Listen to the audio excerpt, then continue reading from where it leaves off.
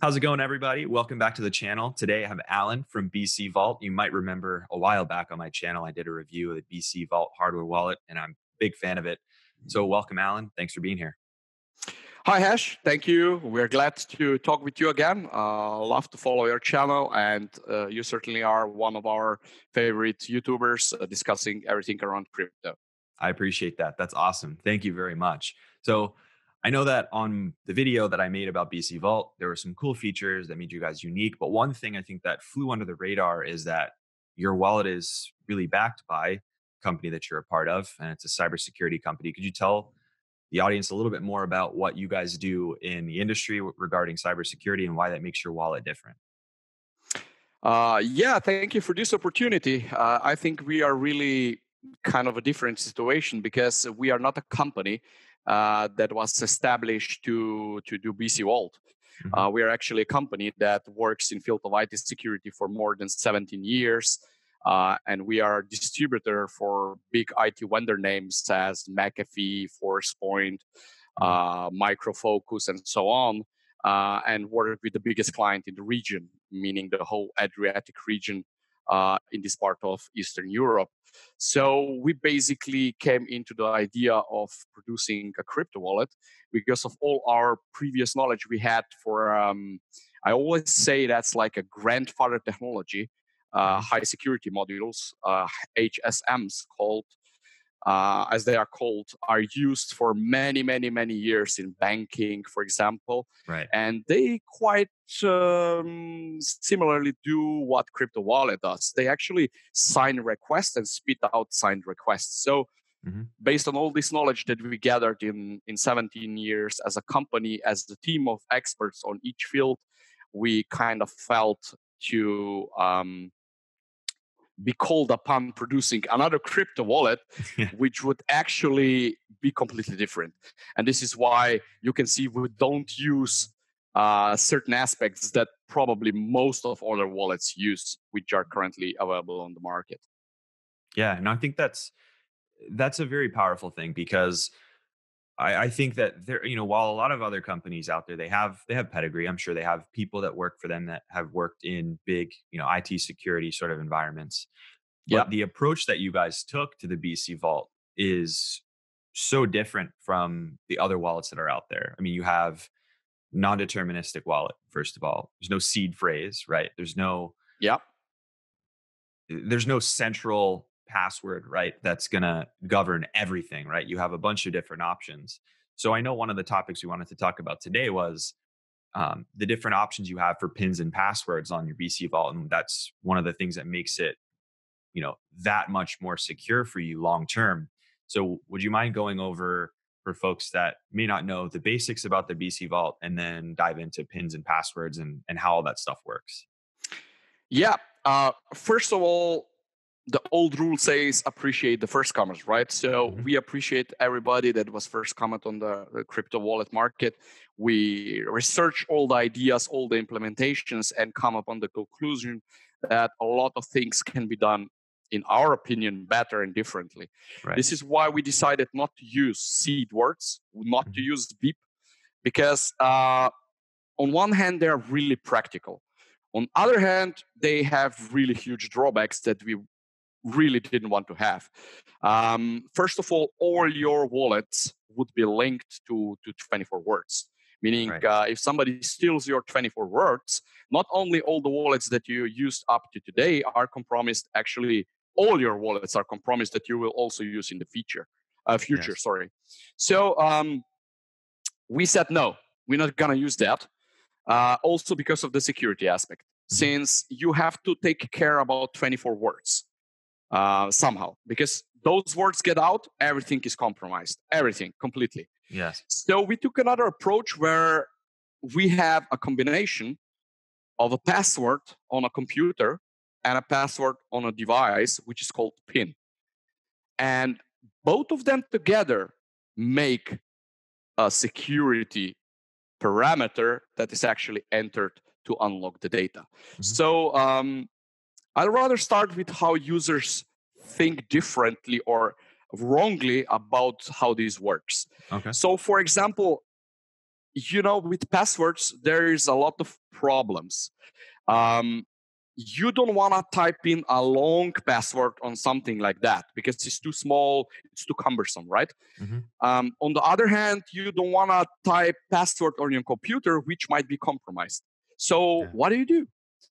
Well, we said, okay, you can type in something really long on computer, like Hashoshi is my top YouTuber, and then Nice. just add a couple of things on the device itself. So you can Hmm. do like down, down, up, up, right, left, or maybe just left, left, Like a just for pattern. example, Yeah.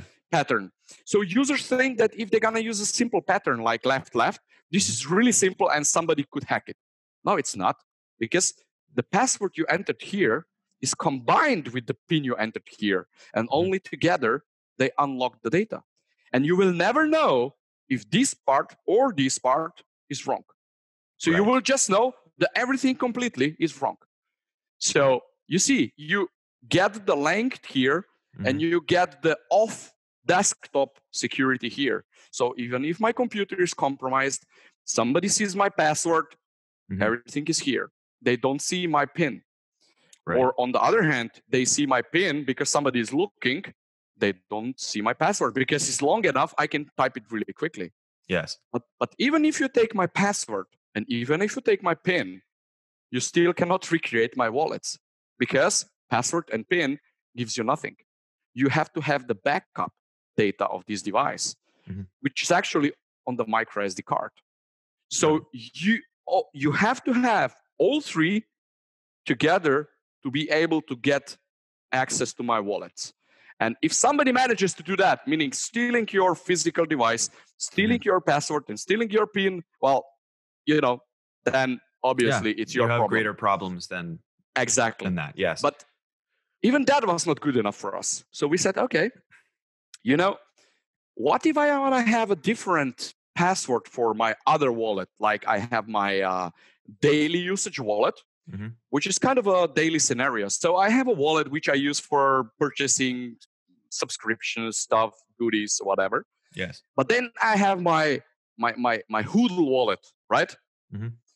So Hodl wallet should be protected with something more More powerful, right? robust. Yes. Exactly. So what we came upon is, first of all, you have a password and a PIN to unlock the whole system. So when you enter the global password and global PIN, you unlock the access to the device. But each single wallet can have additional password and PIN if you want to, Right. meaning you are free to have empty global PIN, empty global password, and empty wallet password and empty wallet PIN. So you just confirm, confirm, confirm, and that's it. Everything Yes. will work if you are really not security cautious.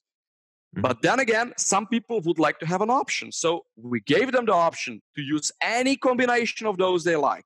Maybe no password, just the PIN, which we Hmm. don't recommend. But Yes. hey, it's your wallet. Maybe a long password and no PIN. You can do that. And then you have the wallet password and wallet PIN. So any combination of anything works. Right. So you have those basically of those four options. You have a global PIN and password. That's the first two, Yeah, and then you can have individual wallet PIN and passwords. exactly. So at best, you have four layers of security that someone would have to crack to get access to one wallet. Right.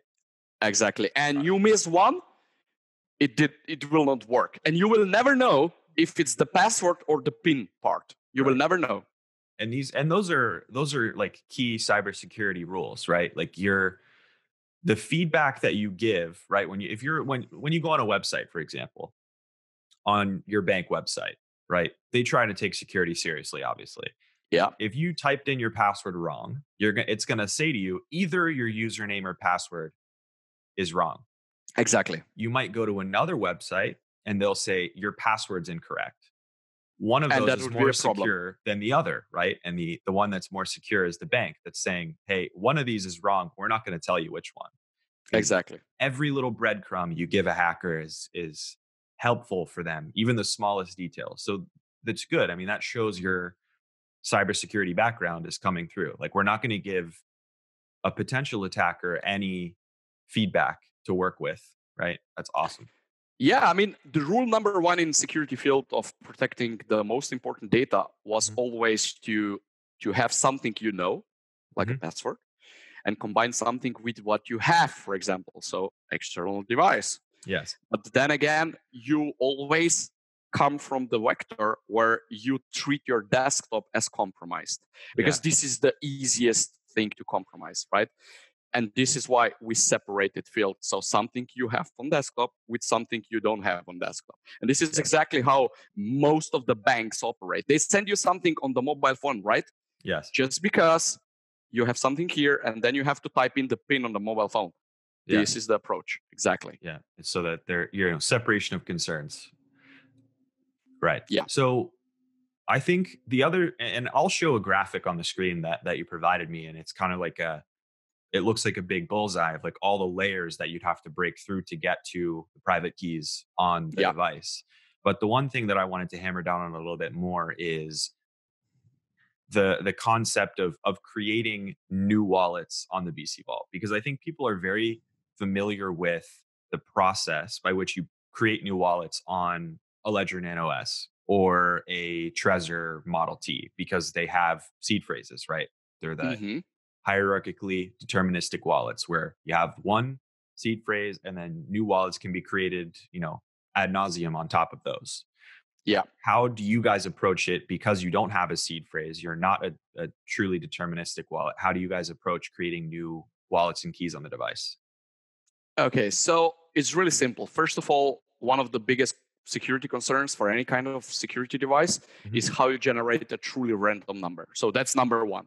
Yep. And again, we thought about that, and this is why BC Vault actually has a gyro sensor built in, which Yep. is also used so you can turn the display.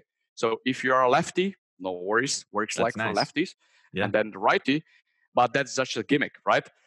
Actually, this gyro sensor is used when you first initialize the device to shake it and Hmm. generate a random seed that is used for random wallet generation. Hmm. Meaning, whenever you click a new wallet button, you will get a totally randomly chosen private key address Hmm. of the wallet, which is in no way linked to any other wallets. So if you have one address of my wallets, you Hmm. can never link it to any other address of the wallet Right. at all. And that's good for privacy also beyond Exactly. security. And then again, since those are not linked, we can do something else. From release 1.3, which was just released like a couple of days ago, a couple of weeks ago, I think, Hmm. uh, you can do delete wallet.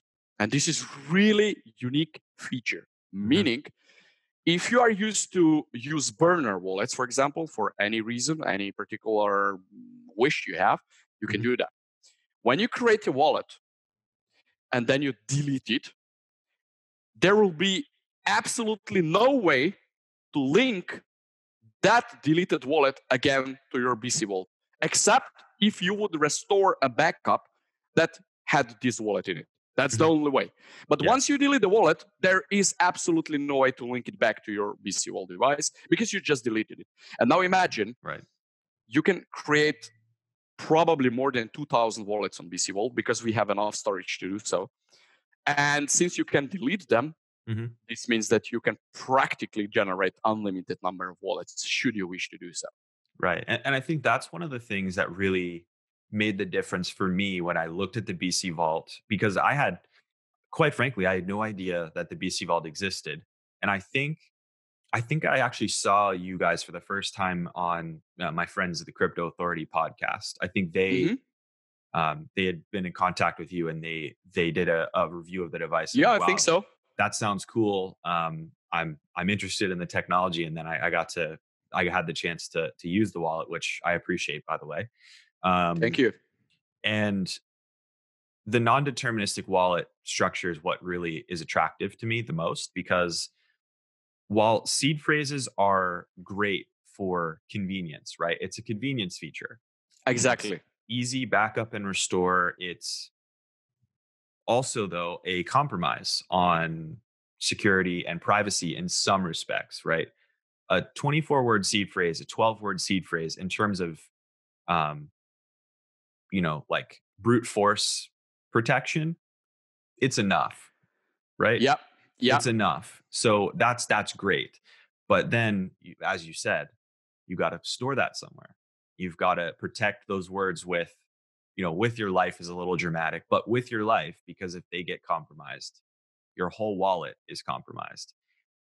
And so when you have something that's truly non-deterministic, meaning it's really random, that the shaking of the BC vault is just super cool to me because it's this clever way of coming up with randomness. yeah. I mean, you Yeah, it's awesome. you will not argue that it's truly random because, well, it's generated by you. So Yeah. And you can't, you I take mean, care you about can't that. possibly replicate a gyroscopic measurement exactly to the bits and bytes every single No, time. no, no. I don't think so. Even if you would do so, you would still get the different addresses because this is not the only salt that Yeah. is used, right? Right. And so again, I wanted to give this to folks who might not be familiar with this concept, but all these inputs to creating a new wallet, right? These are called entropy, right? Yeah, Things exactly. that contribute to the randomness of a new piece of data through an algorithm are called entropy. So in this case, you guys are using multiple different pieces, but one of those that helps contribute to randomness is that physical world measurement of shaking the BC vault device itself when you're creating a wallet. That's right. So it's a cool vocab word for people to use, entropy.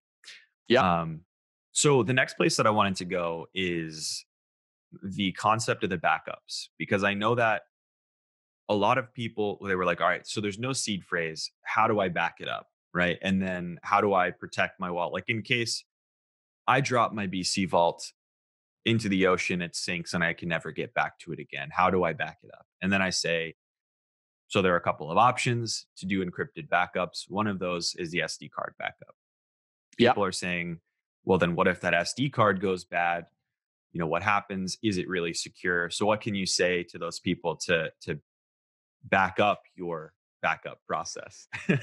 Yeah, I mean that's one of the most legitimate questions for sure because you have to take care about the backup of your wallet somehow if you Yes. don't have the BIP approach, right? Hmm. So that relates to many things, but let's go one by one. So Sure. first of all, when we created non-deterministic wallets, we had to came up with a system Hmm. to back up everything, even though it's not related. So how do you do that conveniently? We said, well, storing or sending the backup data directly to a PC, a desktop, Hmm. it's not a smart idea. Let's Agreed. keep these words separated. Hmm. So we said, okay, micro SD card, really cheap, really you can buy it anywhere, Hmm. and you can store huge amount of backups on even 1 gigabit micro SD card. Yes. So we included the micro SD card as a primary backup option. Hmm. And the concept of backups is really simple.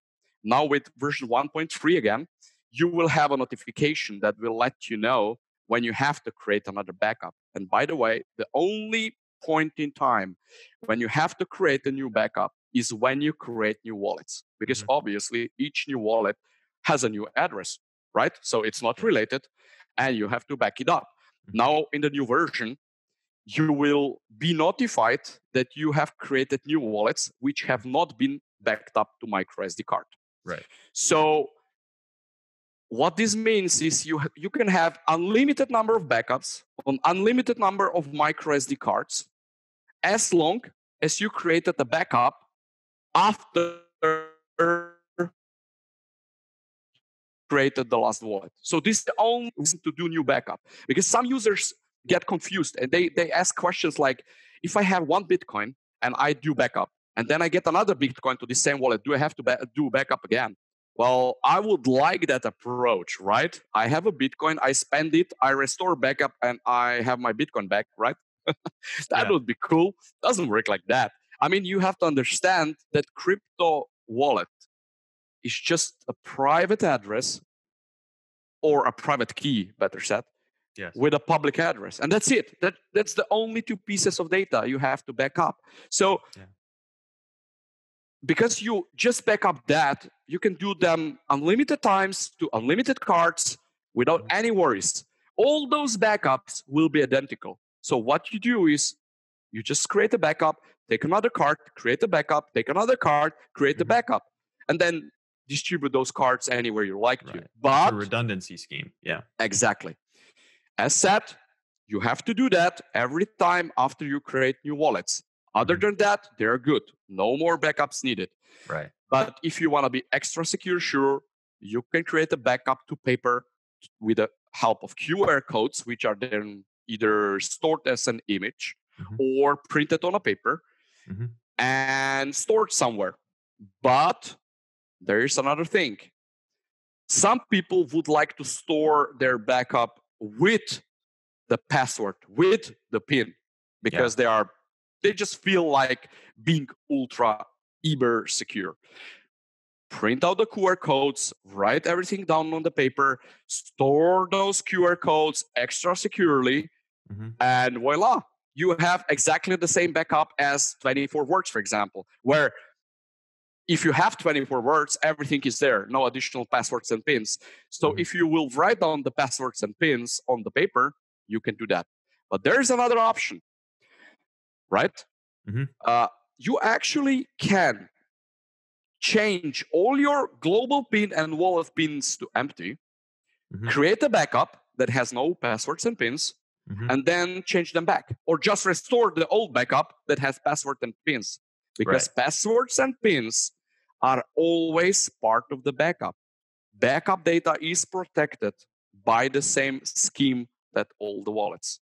Right. So if you create a backup where your password is simple, Mhm. and then you create a backup where your password is complex, and then you restore the simple backup, your password will be simple, right? Right. Because all the passwords and all the pins are also part of the backup. So again, the flexibility of what you would like to do is up to the user.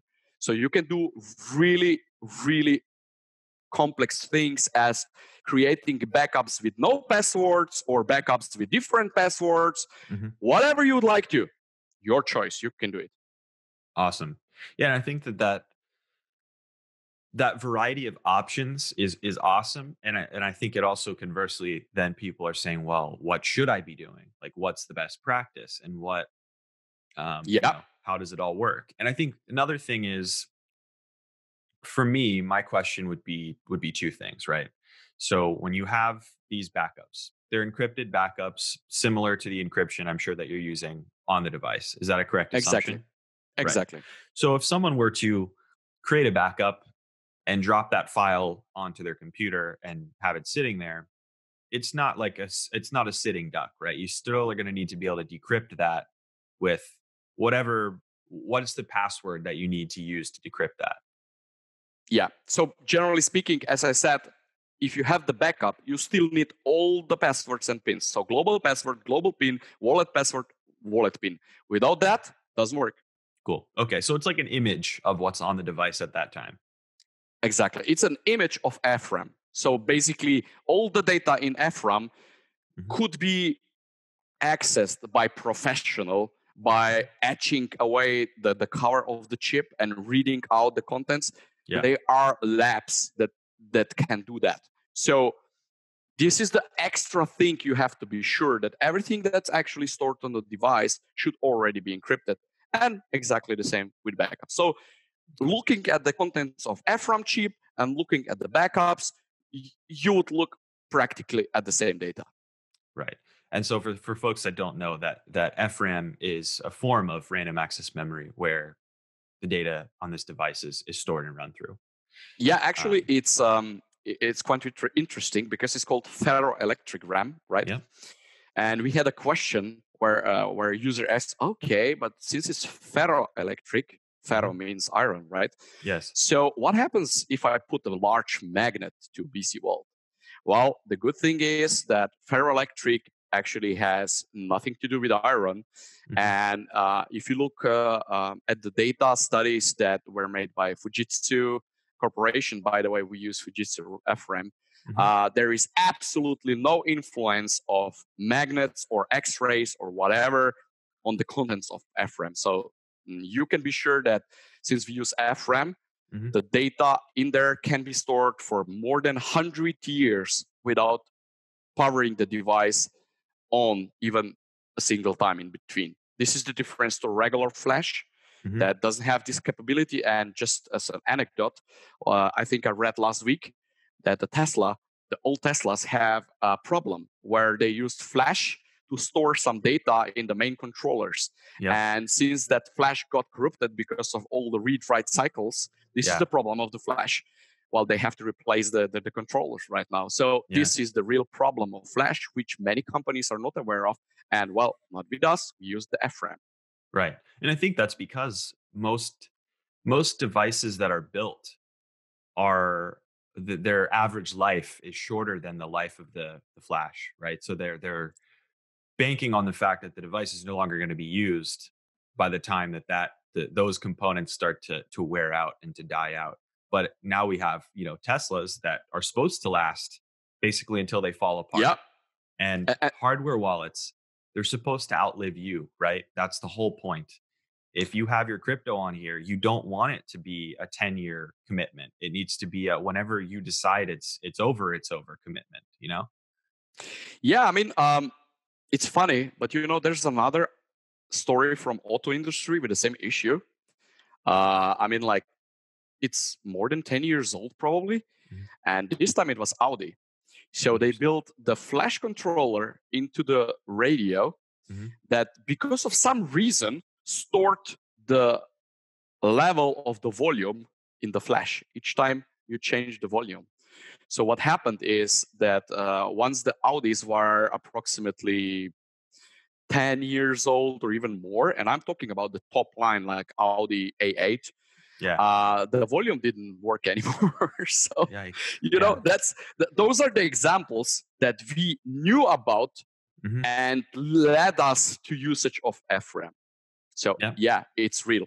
The problems So, are real.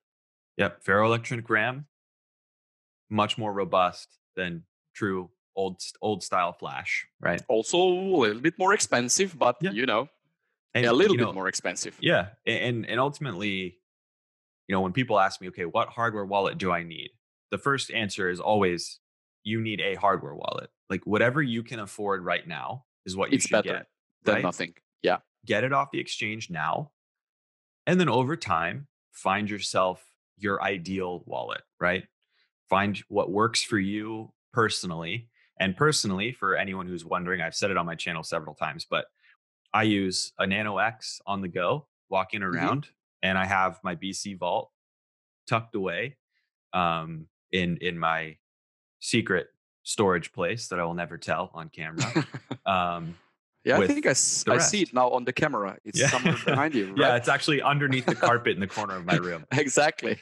Um, but yeah, so I mean, people are always stressed about, okay, well, I got to get a hardware wallet. I've got to get the best thing now. It's get yourself a wallet, get your crypto off the exchange, and then understand what the options are, right? BC Vault's very different than other options out there.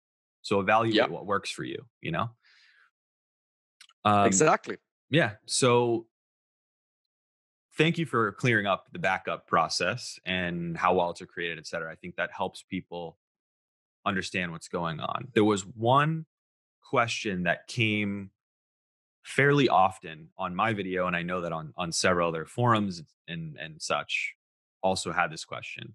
If God forbid the folks behind BC Vault, including yourself, were to go away, or the company behind BC Vault were to dissolve, what would happen to individuals' wallets? Would they still have access to their funds? What happens there?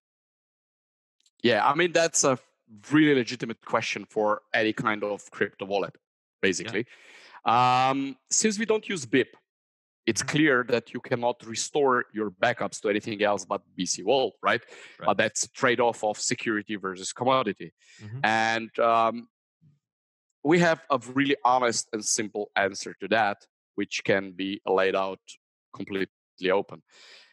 First of all, BC World was not made by the company. That's a startup, just to see if they can make it, and then we can shut it down like in a year or two and say goodbye, folks. Whatever, we don't care, Yes. because our primary business is completely different. It's IT security business for 17 years. So Hmm. even if we would decide to shut down the whole BC World project, we would still exist as a company. But Hmm. still, then again, a huge meteor can hit Slovenia or a large part of Europe or the whole earth, right? But then you would Hmm. not care about your crypto anymore. Yeah, it's fine. So what do you do then? Right? We can make it perfectly clear that there is no problem whatsoever for us right now to give out an open source utility that will enable you to unlock all your backups Hmm. and get to the private keys. Then some people question us, why didn't you release such utility yet? And I will give you a really honest answer. Hmm. Such utility would be a big shortcut for any malicious user or any Hmm. hacker to understand how we secure the contents of FRAM. And don't get scared. We Hmm. don't use any proprietary encryption algorithms that might have issues. We Hmm. use all the top encryption algorithms in the world that are known Hmm. or treated as the best. So we don't use things like that. It's rather, we don't want to give up a couple of really, really smart security moves, which we implemented in there, but things are even better. So whatever happens to us in a way where we would have to either shut down BC Vault or the company goes bankrupt, it can always happen, right? Right. Uh, we will immediately release an open source decryption program that will Hmm. decrypt all your backups and give you all the private keys. But we decided that since it's your wallet, some users really would like to have control about their private keys. I mean, Hmm. the raw private key. Right. So once you have the raw private key, you don't care about BC Vault, you don't care about real security, you don't care about anything because you have the raw private key. You can do whatever Right. you want to with the raw private key of the wallet. There are actually two options. One is already accessible, but users didn't think about it. Hmm. If you want to have control of your private keys right now, you can. So you ask me how. While BC Vault is unique in another feature, you can import your other existing wallets. What Hmm. does this mean? This means that you can import private keys, right? Yes. So if you want to have control of private key right now, you can generate a private key somewhere else on your maybe disconnected on your computer disconnected from the internet, which is really clean, or you boot it from a CD image of a clean Linux system or whatever, Hmm. and then you just generate a private key. But you know what, a private key is mostly just a 64 characters, so you can just Yeah. you can do like boom, boom, boom, 64 characters Hmm. and import that into the BC Vault. And while the wallet you have in BC Vault would be encrypted and the private key would be encrypted, and you have the private key since you just Yes. imported it, right? Hmm. Of course, all these wallets will be always marked as non-secure wallets because the private key was already exposed. Yeah. It was exposed to But the open world already. Yes. if you are a super advanced user and want to have the control, you can do it right now. And you Right. can be really sure that the private keys are the ones you imported. But the other thing is, right? But I bought this hardware wallet to be uber secure, and the private key has to be generated on the device itself. Hmm. But I want to have it if I decide like that. So we said, okay, let's think about that really hard because there is no way in hell I'm gonna export the private key to a desktop. No. That's a no-no. So this is why the utility to decode the backups is not a good idea, because the private key will be shown on the display of the PC, and that's a problem, right? Yes. So we said, okay, I think we have a smart idea there. We'll enable you to boot PC Vault in a special mode Hmm. that will enable you to export the private key and see it on the display. And this is the first time we mentioned how this will work right now with you, Forrest. So Interesting. Thank you. what we will do is we will give you the private key, we will show it on the display, and we will mark this wallet as insecure wallet because you Mhm. just exported the private key. Right. So even if your computer is compromised, but you decide to export the private key due to any reason you have, you'll see it here. You can take the picture, you can write it down, you can do whatever you want to with this private key. It's your wallet, it's your device, and it's your security concern. Mhm. But we will mark this wallet as non-trusted anymore because Right. the private key was exposed. But you will have the option. So I'm sure that many people that had some how would I put it down, some um, Like, thoughts about not having the access to private keys mhm. will now get the answer. So you want to have the private key, here's your private key. But we still thought about security and said, hey, we're going to show it here. Yeah. So even if there's a hacker on a PC, he cannot get any access to the private key shown on the display because the private key is still only on the device and only there. And Right. it's good enough. You want to have it, you can write it down, you can take a picture. Well, if you do it with the unsecured phone, it's your problem, right? You did want the private key in the first place. But Right. the option will be there. Yeah. So no more concerns about what happens with your security, what happens with BC Vault, what happens with the servers if the servers go down. Mhm. Mm, you will have the private keys. You can always import the private keys into whatever wallet out there. I mean, the native wallet of Bitcoin, the native wallet of Ethereum, and so on. Right. And there you go. Once you have the keys, you're good to go, right? And it's not That's it. deterministically created, right? So you're creating a key, and then, beyond that, you have the ability to then move that key out. Should you If wish you so. were Yeah, if you ever wanted to do that. And if you did want to do that, my recommendation is write it down manually. Don't take a picture Yeah, on your phone because most people have their phone pushing all their pictures to iCloud, which exactly. isn't secure, right? Yeah, And write it down and then check it twice, check it 3 times, and then move it to a wallet pretty much immediately where you can keep it, right? Um, yeah, right. exactly. So that would be my recommendation, I security mean, security wise. with BC Vault, it's even not a problem because when you write it down, you can reset the device. You can erase it completely Right. uh, after you do the backup, of course, Yes. and then try to import all your private keys back, and you will see if everything works. And then you can erase it again Mhm. and go back to your previous backup. There you go. The Awesome. test is done. Yeah. Yeah, fair enough. So just from my understanding, what are the what are the functions on the device that rely on your servers and APIs? Like all hardware wallet providers like Ledger, Trezor, et cetera, they have sort of their own servers that need to facilitate certain actions because it's just the way it works, right? You can't store Yeah, all of that logic on one's computer or on the device. yeah, So exactly.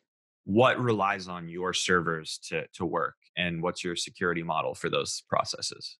Uh, the thing is that with blockchain, with different cryptocurrencies, there are different approaches of how you can do a transaction. But Mhm. let me take Bitcoin, for example. It's a really Sure. good example, is the first one. So people don't know this stuff. So this is really important to understand why we have to have server infrastructure and why you cannot do it with your own PC. Uh, Even to get the amount of Bitcoin you have in your wallet, it's not a like to a Bitcoin network where you say, how's in this wallet? It doesn't work like that. You take the address and you have to take the whole blockchain of Bitcoin, which is amazingly huge. It's gonna be a terabyte soon, Mhm. and go through all the records, take your address and say like plus a couple, minus a couple, plus a couple, minus a Yep. couple, and do everything together, add, subtract, And Yep. at the end, you will come with Hashoshi has 10 Bitcoin At this address. on this address. And you Yeah. have to do that every single time for every single new block that is happening every 10 minutes on Bitcoin Hmm. to even have how much you have on the wallet. But it gets more complicated when you want to do the transaction. Why? Because Yeah. you would think that, okay, so I want to send a Bitcoin to Hash Hmm. from my account. So I just take your address, I take my address, and I say minus 10 to Hash's address, right? Yeah. And sign. No, it doesn't work like that. It's much more complicated. So what you actually have to do is, first of all, you have to have this complete blockchain. So Yeah. we said like a terabyte. You don't want to have a terabyte of data on your laptop for each Nope. transaction, right? So you look in the blockchain to find up a sum of transactions that will give me 1 Bitcoin or more to send to you.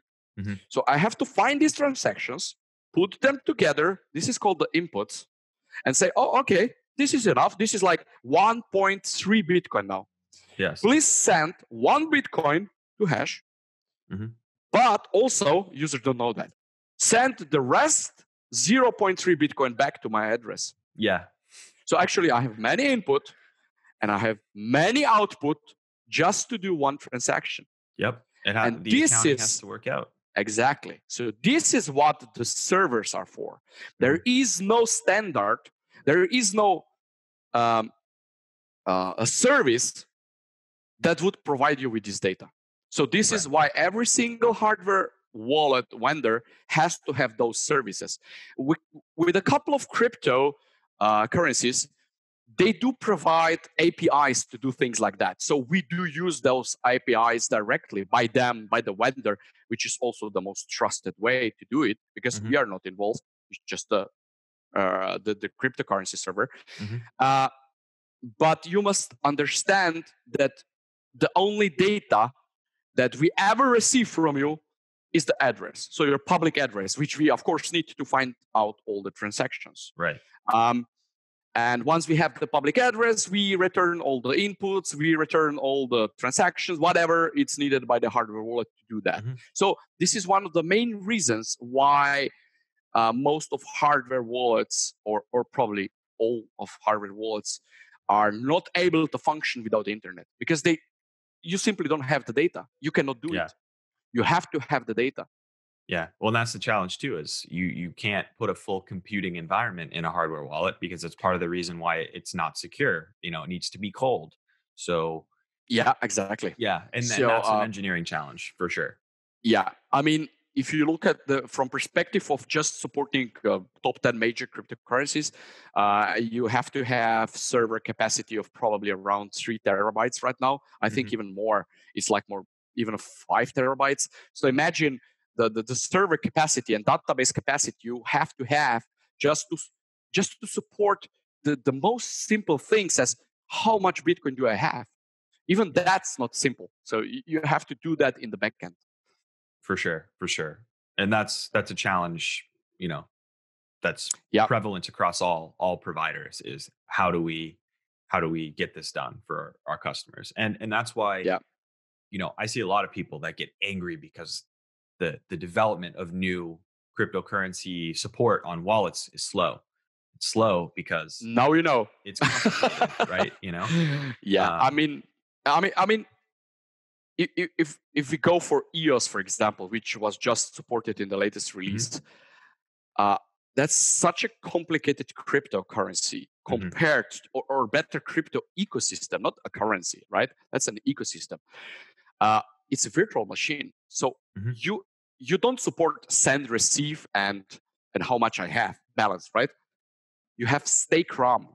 unstake RAM, stake CPU, unstake CPU, and then you have network, stake network, unstake network. Yeah. Those are really complex operations where you have to implement everything for one single cryptocurrency. So Right. this is why it takes so much time. People, don't be mad at us. Mhm. We are just the developers, right? We have to ingest all this code that somebody else made and Mhm. make it user friendly, which sometimes really tough. Definitely. So I think that brings us into our a couple of our last topics for the day, and that is you guys just started release. You just released the EOS software, right? Or are Yeah, about to. yeah, we did We it, did. it Okay, was cool. released in 1.3. Yeah. Perfect. Yeah, I thought so. So that's full EOS support, right? That's not just store and send EOS cryptocurrency. That's staking. That's full implementation. So you can use your wallet as the custodian. Like you become your own custodian for doing things on the EOS network, and that's something Yeah, that's fairly unique. I don't know off the top of my head how many wallets have done that. I mean, EOS was quite a challenge. Mhm, And if you look at the competition, you will see that if you try to do stuff with EOS, mhm. you will have to leave main application. So like do something in the application and then open this another one that will Yes. somehow communicate with the device. We don't like that. We said no, native app support. Mhm. So we want to have EOS in the native app of BC Vault, should work in the native app of BC Vault, and that was a pain. And not only pain, there's a couple of things with EOS which still are quite different than everything else. For example, you cannot create an EOS account like do new account like that. No, Yeah. it's not doable. Why? Because each EOS account requires a minimum of network, CPU, and RAM resource.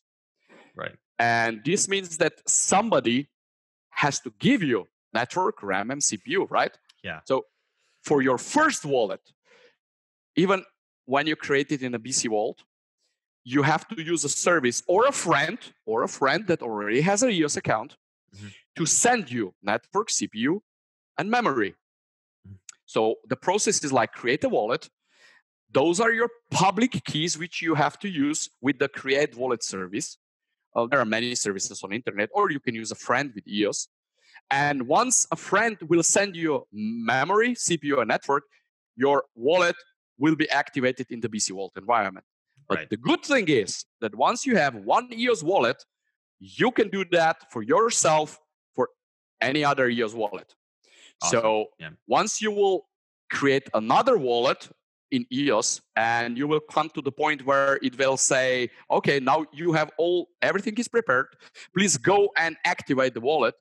You just go to your existing wallet in BC Vault, say send some EOS to this wallet, and the system will recognize it as a new wallet and ask you if you want to create this EOS wallet with resources.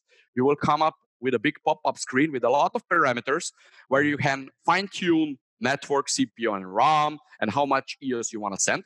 But don't worry, everything will be set by default to values that work. mhm. You confirm it, and voila, you have your second EOS wallet, and so on. Right.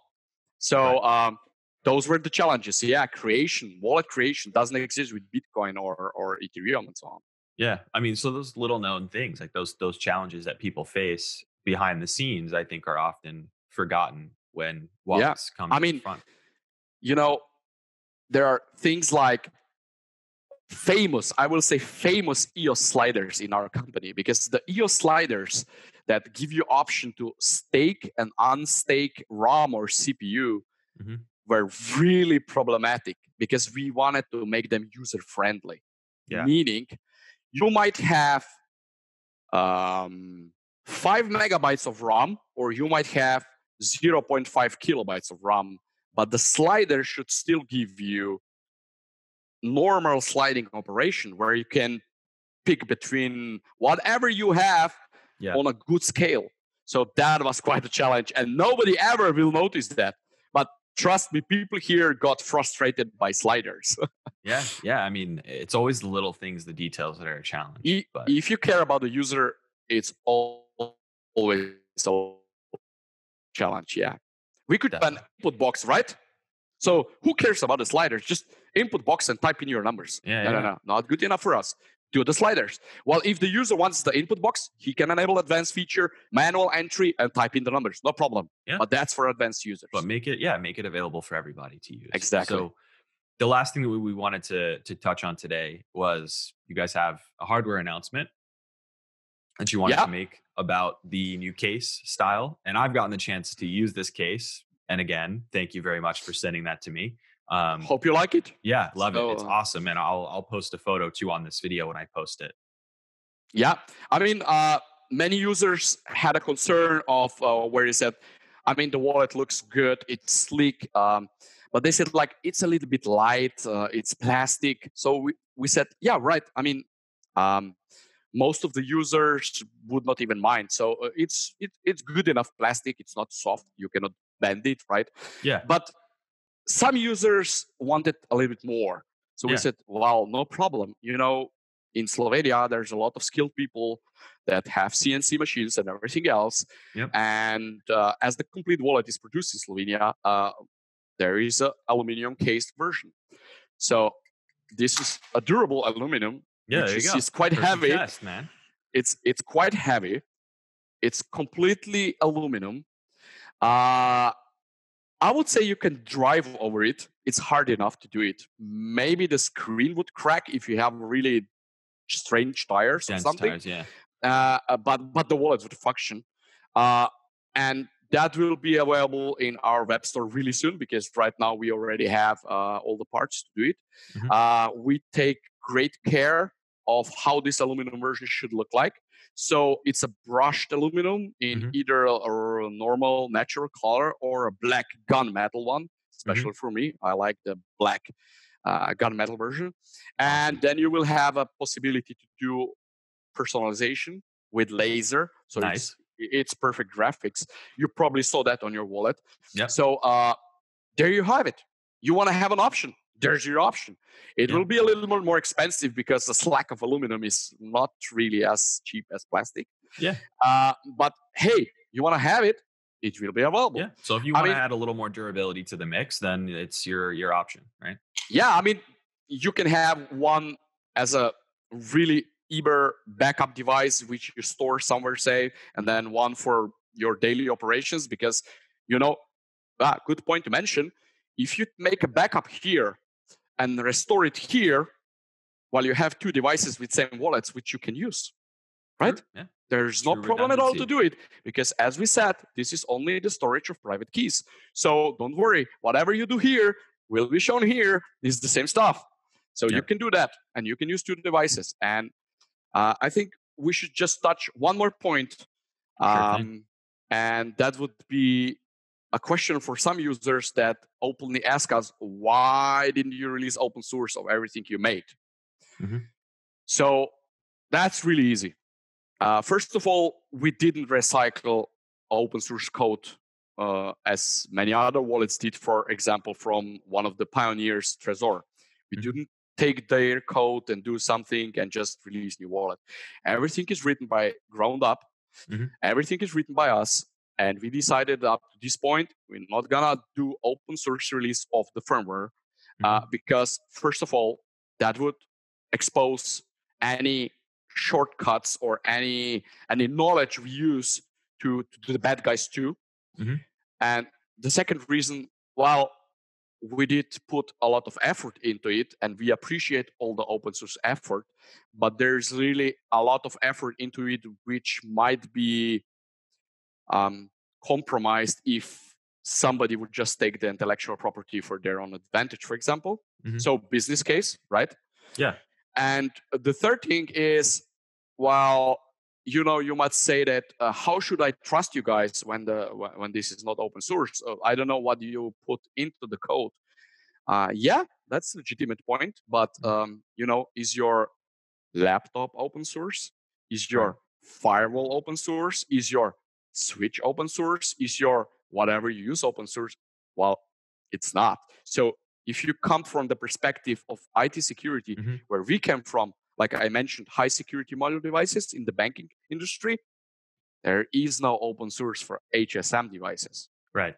Simply because of the open source might provide shortcuts for hackers, find any host, whatever, Hmm. which happened with a couple of vendors. I will not mention any names, but there is even more terrible point, and this is really the last point Hmm. of the double-edged sword, which is called open source, which, by the way, I love open source in some cases. Right. And this is called cloning. If I give you open source firmware of BC Vault, Hmm. really easy to add one line to it where every private key will be sent to somebody else, Hmm. compile it, and somehow secretly put it on the device Yeah, and give it to you. for sure. And Yeah. we will never be able to prevent that. And because if you don't have the source and you would try to do rogue firmware, there would have to be tremendous effort to simulate everything with you. And you will have much bigger problems to do it. So simply said, for now, for now, Hmm. open source, no, because of security concerns. That might change in the future at some point, Right. but right now, it's like that. Yeah, for sure. I mean, it does come down to trust. I think people have Yeah, I mean, trouble people have com- trouble compartmentalizing that in this space, and I understand why, because there's so yeah, many like scams and things that happen. But I think, at least from my perspective, you're open sourcing, like there's no real setup here that says this has to be open source, because I think there are a lot of security concerns because you guys do things differently yeah. than other wallet providers do. And there's, I think, a lot more, like, if you were to expose how you create the wallets, I think that that's a big risk, right? You In know, it's general. it's not risk per se, but you will give clues that otherwise would take a lot of time to be Right. Right. found out. Because at the end, if somebody decides to, they can always get to the firmware, they can do the decompiling of firmware, they can Yeah, take a really lot of time and do that manually. But it's only, everything is about time. So you just don't want to provide shortcuts in security. for sure. And this is the sole reason, no shortcuts. And if you look at the top competition used in crypto wallets, it's not open source. Yeah, for sure. Yeah. So Yeah, it's not open source. I totally mean, get you. that's it. That's it, man. But all right, so we're coming up on the hour mark. We might have even Yeah. hit past the hour mark already. Um, but I did want to say, first of all, to everybody, thank you very much for watching this video. Second of all, we're going to do a giveaway today. Yep. Awesome. So I wanted to tell everybody that if you leave a comment down below about the key features that you are looking for in a wallet, right? What are the top two, top three features that you need out of a hardware wallet? And maybe what are some of the things that you see in a hardware wallet that you don't like? Let us know down in the comments below, and we'll pick some random winners to win BC Vault hardware wallet. And so, big thank you to the BC Vault folks for being kind enough to send some of the folks in the audience their own wallet to use. Yeah. What can I say? Thank you very much, Hashoshi. I mean, people follow that guy. It's an honest, truthful, respectful, and totally calm review of crypto space, which we really appreciate in the flooding of everything that's happening. Yeah. And be sure that there is no problem of sending any criticism to us, any questions Mhm. that might concern you. We are glad to have this opportunity to explain all the security features and everything, because there are a lot of misconceptions about them. And I'm sure that with your help and this video, people will now understand that there are a couple of things that we do with a reason, just Mhm. because we care about our users. So it's no other reason, but just because we care about the end user. And simply, we have to care about the novice user as much as we have to care about the advanced user. We try to be Certainly. friendly for both. Awesome. Yeah, and I super appreciate you coming in and addressing some of the questions that people had and talking through how your wallet works, because it is different than a lot of the other wallets that are out there and have been widely explained. So it definitely helps people that might be trying to decide what wallet they want and what's important to them. So again, let us know in the comments below what you like in a wallet, what you don't like in a wallet, any feedback, criticism, positive stuff that you want to send along to BC Vault, and make sure they see it. And again, thank you very much to Alan for being here. And thank you to you, the audience, for watching this video. Have a great one, guys. Cheers. Thank you. Bye. Thank you.